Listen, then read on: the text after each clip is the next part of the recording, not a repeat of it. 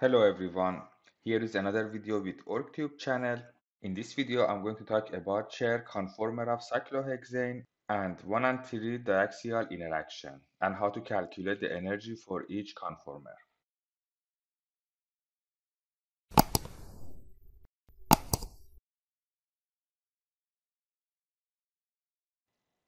Take a look to this cyclohexane structure. As you can see here, there are atoms. I marked them with white color. They are axial position. So three axial position on top of the ring, and you can also see three axial bond at the bottom of the ring. In addition of that, you can see equatorial position that I marked them with red atoms. This is the structure for cyclohexane, and there are two different position or two different bond, axial and equatorial. Here is how we can show cyclohexane chair. This bond with white color, they are axial position. As you can see, there are three of them on top of the molecule and three of them at the bottom here. And you see also the equatorial bonds here with pink color as well. So if we have a group on axial position, like a methyl group, or if we have a group on equatorial position, these two positions, they are not identical and their energy are different. However, as you can see here, by rotation of a series of bonds, the position of axial and equatorial bond are changing, and you can see that the red atoms, they're going to the axial position and the white atoms are going to the equatorial position. This process called ring flip, and the axial and equatorial position, they change their position. You see here are the axial bond, and this time they are the red atom, not white one, and white they are on equatorial position. So let's say we have one group here on axial position like methyl cyclohexane. To derive the ring flip process, we need to move these two carbon atom. This one up and the other one is down. But we do it step by step. I'm taking this one up, then the chair conformer converts to the boat conformer. Here is a boat conformer and the position of CH3 is here. Then for the next step, this carbon should go down. Then we have the second chair conformer. And because in the first conformer CH3 was on axial, right now CH3 should be on equatorial position. So these two, they are the two conformer of methyl cyclohexane. But let's see which one is more stable and why. To understand the difference between axial and equatorial, first we need to derive the Newman projection of cyclohexane. If we take a look along these two bonds, then we see this Newman projection here.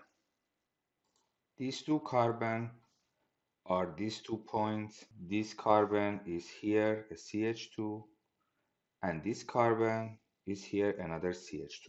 Right now we can easily see the axial and equatorial positions. Like this hydrogen, they're axial, and these hydrogens, they're equatorial. And we can see that they are all staggered. We don't have any eclipse bond in chair conformer. Right now, if I put a methyl group on axial position, then we have this methyl group and this CH2 group in gauge position. Gauge position has interaction and it's increased the strain of molecule.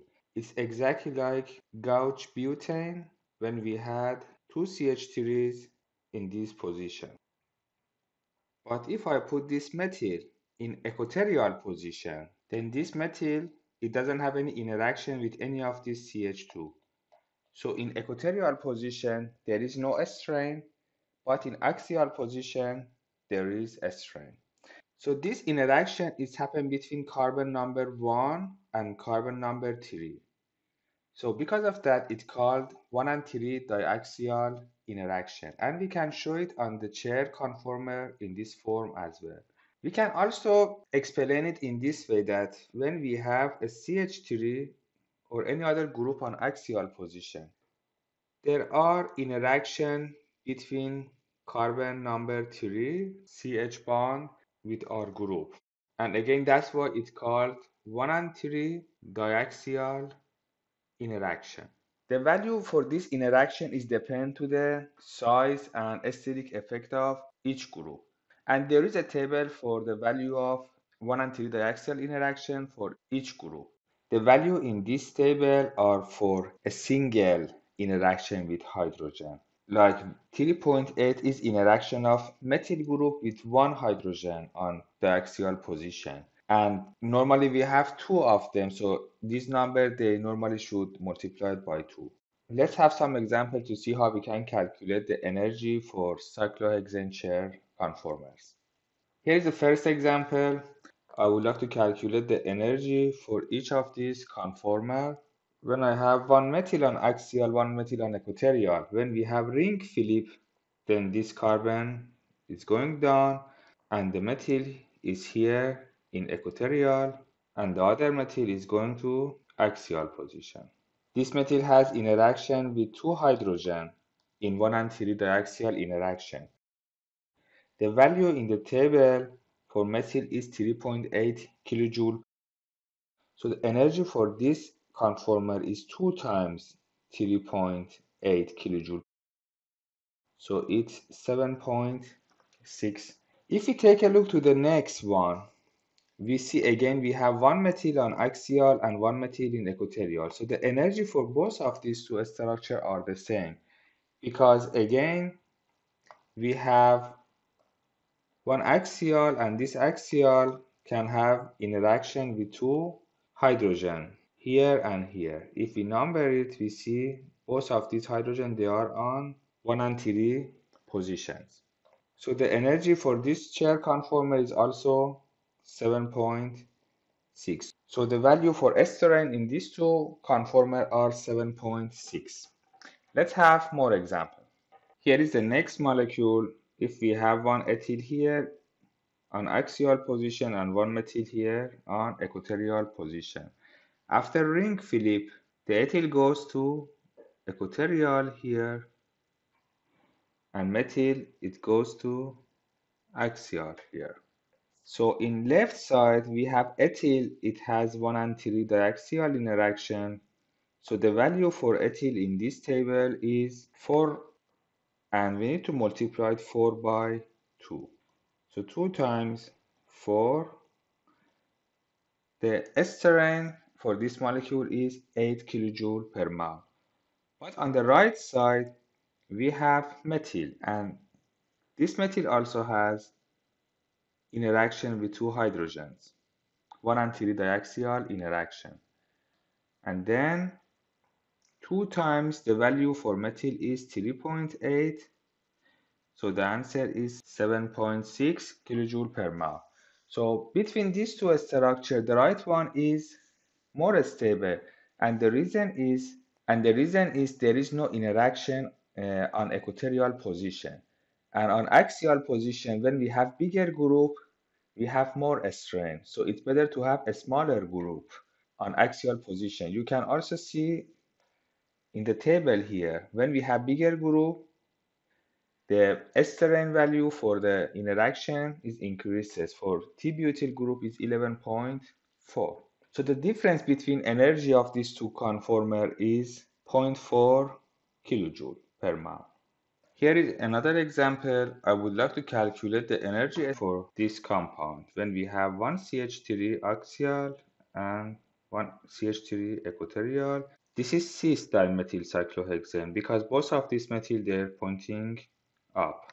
Well, we have only one axial and this methyl it has interaction with these two hydrogen and 2 times the value for methyl is equals to 7.6, but this is not the only esteren we have in this molecule. When we have two groups on 1 and 2 position next to each other, they have always gauge interaction. Let's take a look here to this Newman projection again.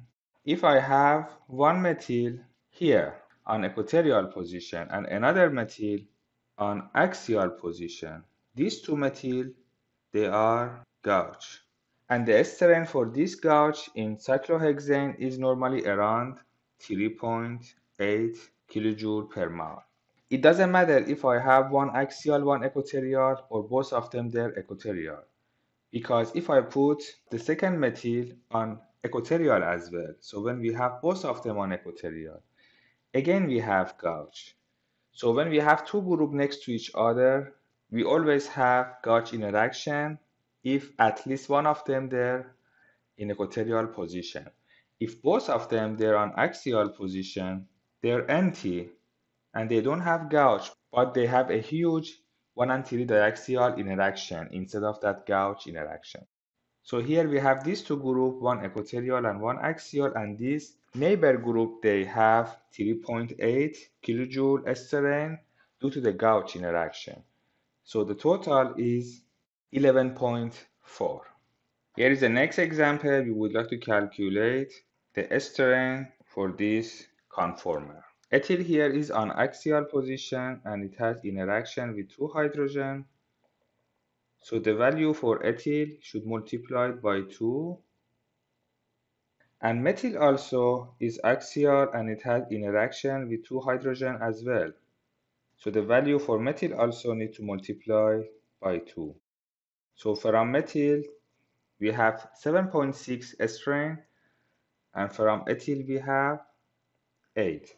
So the total strain for this molecule is 15.6 kilojoule per mole.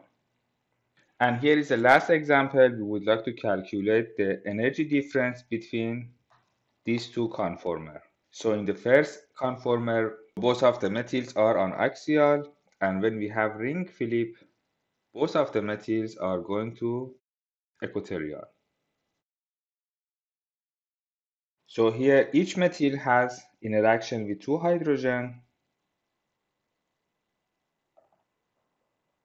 So we have 4 interaction of methyl hydrogen. So 4 times the value for methyl is 3.8, 15.2 kilojoule strain for this molecule. Here for second conformer, there is no axial, but we have two methyl group on 1 and 2 position. So we have gauge interaction, which is cost 3.8 kilojoule per mole strain for the molecule. So the difference of energy is 15.2 minus 3.8, and the answer is 11.4 kilojoule per mole. Thank you for watching this video. For watching more video, please subscribe to our YouTube channel.